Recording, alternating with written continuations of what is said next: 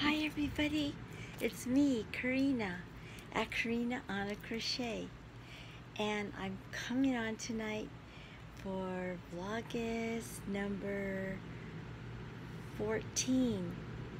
14, I think it is. So, wow, it's just going by just like that. And so we're already halfway through the month, and I only have 16 more days to go. But anyway, I wanted to come on, say hi to everybody, and hope that you all had a good day today. You did lots of crocheting, and also wanted to tell you a little bit about what I've been doing other than, well, I'm working on the tutorial for the dolls, of course, I know, and you know I'm doing that.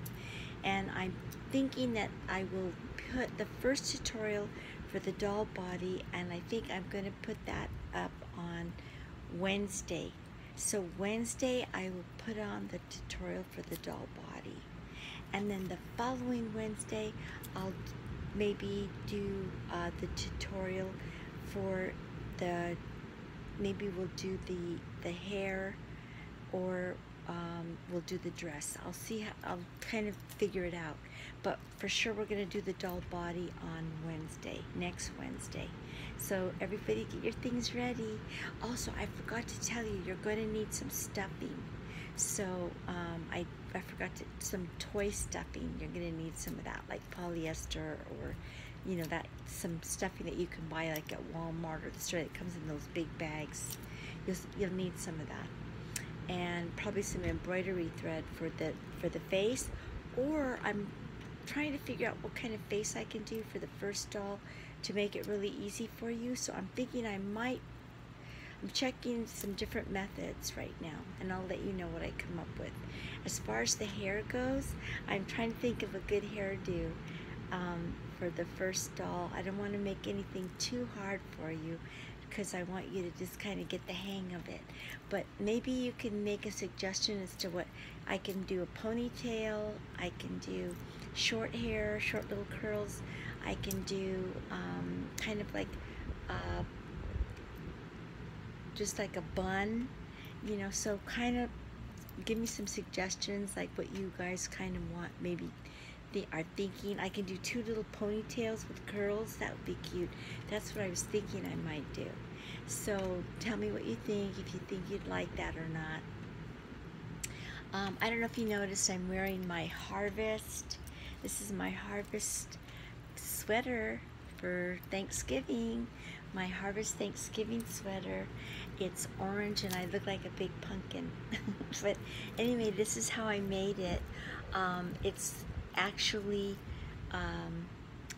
like granny squares, but I think it has 6 points of on the granny square, and then I just sewed them together, and this is how you get it. Let me go over here so you can see it. And I have big sleeves because that's just how it turned out. That's the back of it, and that's the front of it.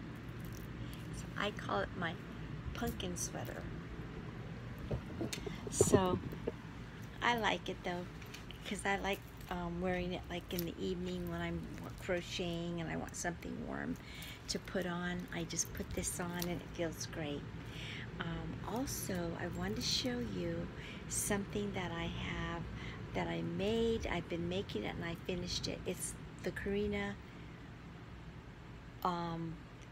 basketball project bag, and this is it right here.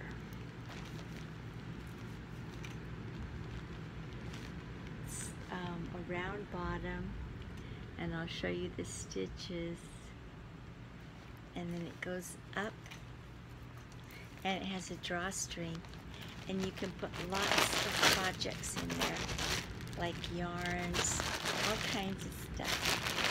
But I kind of put stuff in there so you can see a lot of stuff will go in there. But I used a lot of different stitches. It's like, it was going to be like a giant basket with a bunch of stitches, but then I decided I wanted to make it a project bag so that I could carry a lot of things in it. I used cotton, 100% cotton on it, and it's a fun bag. So I'm probably going to do a tutorial on it a little later. If you like it, let me know if you like it enough that you would want me to do a tutorial on it. So anyway, that's all I have tonight. I hope everybody's doing great, and I will talk to you again tomorrow. So God bless you all. Have a good night. Sweet dreams. Bye.